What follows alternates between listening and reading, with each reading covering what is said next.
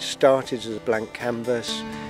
Now we've subdivided the fields, reinstated hedgerows where they used to be, reinstated water meadows, put in grass margins, put in beetle banks, and everything. There's an abundance of wildlife.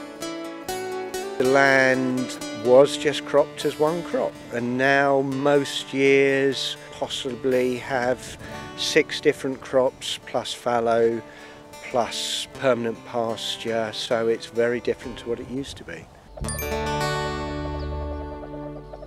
The species that I'm most keen on is the grey partridge, and when we started off we possibly had a pair of grey partridge, and now our winter numbers across the farm would be somewhere around 200. We have numerous pairs of skylark, and what could be more English than a skylark singing overhead? It's so easy to pull up hedgerows and fill in dikes and ditches and make a 100-acre farm into just one field. And whereas the CRT has got some farms of around 80 or 90 acres with 15 or 20 fields. And there are others which are slightly different, but that's the variety of crops to suit the variety of wildlife. They're trying to do all that I value in the countryside. They want family farms, they want diversity of crops, and they want to show that farming and wildlife can go hand in hand. It's no good somebody talking from the city that all this should happen. It's people have got to see it happening in the countryside. We're losing wildlife, and when it's gone, it's gone.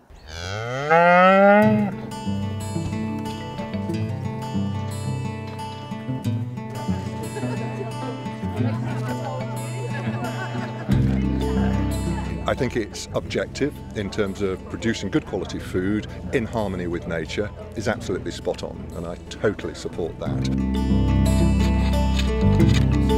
We need to nurture the land, we need to produce sensibly the food that we can, but we need to recognise that land produces far more than just food, vital though food is. I like the Robins' idea of having a charity which was going to farm with wildlife in mind and do both. The attraction is to show that ordinary farming can work well with wildlife and make a profit.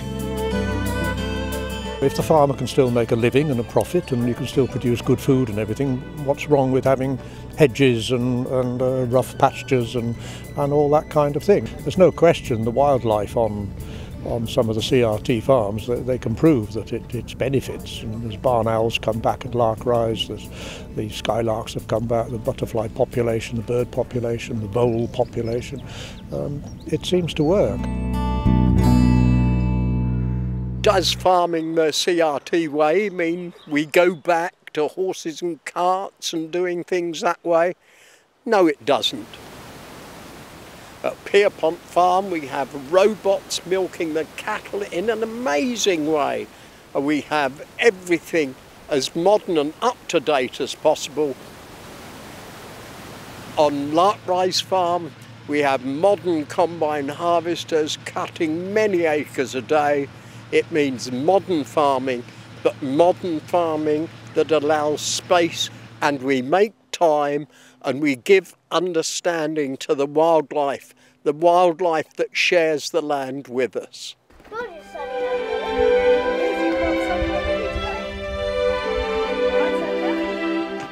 I always imagined and hoped that Mayfields would be a flagship for the Countryside Restoration Trust, in as much as we could promote education, teach future generations about the importance of a natural environment, protecting wildlife alongside food production.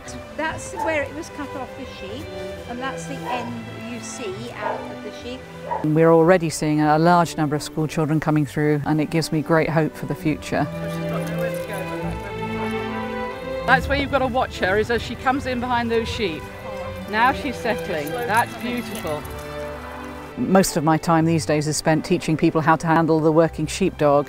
It's a skill, it's a heritage skill, a craft, it's somewhere between art and science, and without the sheepdog, the sheep industry would not exist in this country. The whole of the north would be without sheep. So he's a very important part of modern day agriculture that will never ever be replaced, and teaching people the traditional heritage skill of how to manage him as our forebears did is just very rewarding.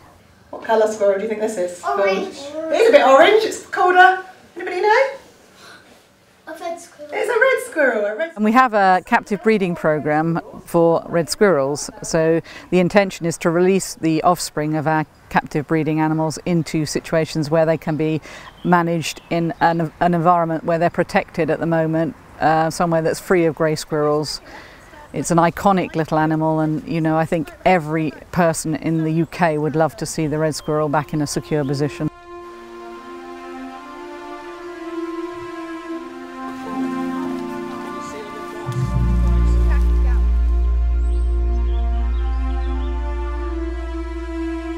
One of my earliest memories of the CRT was a lady walking along a grass margin, and as she was walking towards me on one of our open days, there was a common blue butterfly fluttering up the grass margin. This had only been established earlier in the year, and when she reached me she said, "That reminds me of when I was a little girl.